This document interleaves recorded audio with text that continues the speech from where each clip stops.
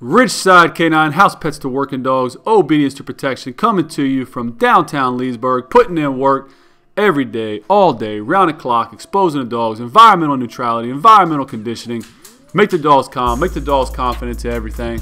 Sorry, I got a crazy mountain wall behind me scratching if you hear that noise. Anyway, guys, here's this, having a brain fart here. Fill in the blank for the breed.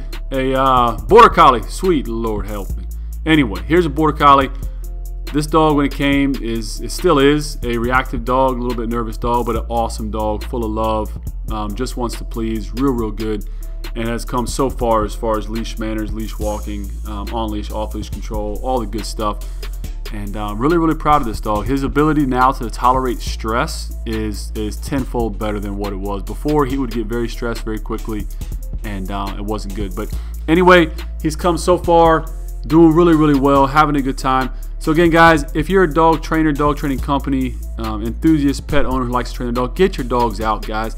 Walking on this sidewalk with all these cars right next to us is worth 10 times the value of just walking on a trail or an open wooded area or something like that. So get them out, expose them, build them, make them confident, let them be happy in the stimulus, let them deal with the stimulus, let them deal with the stressors of life, and work through it. So here with the Shepherd, this is a a search and rescue certified dog. So we're doing a lot of urban neutrality. I know this town like the back of my hand. I know damn near every cut through alleyway. Just know it. So I feel comfortable training here, and I feel really comfortable having the dogs back here. Really good for some of these dogs, guys, to get themselves exposed to an environment like this that they just don't get on a daily basis, and that I cannot replicate at the house. Getting them up into confined spaces, etc. This Shepherd's doing fantastic. Her obedience is skyrocketing at a rapid rate. You see she's a little bit stressed right there with the yawn, but her obedience is skyrocketing at a rapid rate, and her environmental conditioning is just rapidly accelerating from where it was. So she's doing really well. And again, I get her into as many tight confined spaces as possible just to show her, like, it's all good, just move forward. Ignore all the smells in here. It's very contaminated with odor, tremendous amount. Ignore it, stay on task, stay on point, move forward. Really good. I like this sidewalk area right here. I use this area for all dogs when I do a board and train. It's an area where most of the time there's a lot more people, but there's always cars, and we can put the dogs right next to cars, but there's a traffic light, so it's always a pretty good spot. Right here, this is pretty good. So this dog is dog reactive, and moves past, tail up, a little bit of concern, but moves right past. And into my little buddy. Who's your little buddy? This is my little buddy. So this little guy's giving me fits when he came, but we've had a lot of fun. I mean, truly a lot of fun. Sometimes people say they had fun with the dog. They really didn't. I had a lot of fun with this dog.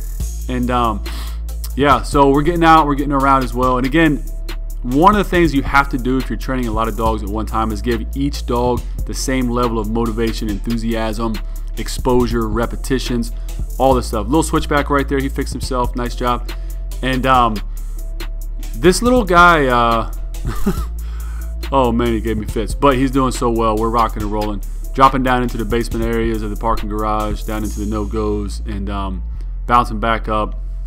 He's doing well. We're doing well. He's a very confident dog. And this little guy's dog aggressive. And he'll bite a human.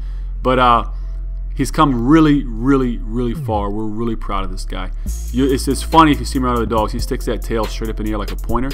It's pretty wild. Back here into a little cafe area. Pretty nice little spot back into the parking lot. And again, I always finish the walks with these dogs on this little strip because the cars are always stacked up right here. It doesn't really matter what time of day. 06 to damn 2200, there's cars stacked up here, running, going, radios, exhaust, all the stuff that can throw a dog off. And yeah, it's pretty cool. So jumping right into my least favorite slash enemy slash buddy, this yellow lab, who unfortunately, like a lot of different labs that come here, man, he has some aggression issues. And super cool dog, very driven dog, little bit fearful of new environments, and through that he projects that with aggression very quickly. But the easiest way to deal with this guy with that is to keep him on task and hold him accountable, right? So this is a drill here. I use this wall. This wall is about 100 yards long. I'll use this wall often for dogs that get a little bit distracted because it forces them to pay attention, right? There's nothing hard about it. It's just a 2-foot wide elevated wall. It's a simple task for a confident dog. It's a very complex task for a dog that has some different issues. So We use it often. It helps the dogs to focus. It helps the dogs to, you know, keep their thoughts on task and not on me sometimes. And really proud of him. Through a different cafe there, back up a different cut through. Really falling into his own. You can see him walking right now, tail relaxed, ears relaxed. People are coming up right here, these children. They just got off a bus, and you know, he ignored him. He did great. Right here, guys, this is a big deal for him. Right in his presence of this little, whatever this is, rat terrier or something. Probably not what it is, but this little terrier over there pulling. Now, keep in mind what I just was doing, right? I had a hold of the leash, and I was blocking him with my body, clearly. But that's important, guys. This dog will, I don't want to kill that dog. So anyway, back here to our Great Pyrenees Chow Chow Pit Bull mix. Again, put him back on the wall. He has some of the exact same issues. And fear transferred to targeted aggression. And if you try to break that targeted aggression, he will redirect back on the handler. And right there, we had a dog that was loose in the yard next to us. He started lunging. We took immediate action, dealing with it. Again, that dog's loose. I don't believe there's a proper fence there, so I'm not going to hang out. It was a rather large dog, and I don't want a bloodbath. So keep him on the move, keep him going. But after he lunged, snapped, we gave correction, got him back on task, and we're right back to walking. So it was a successful event.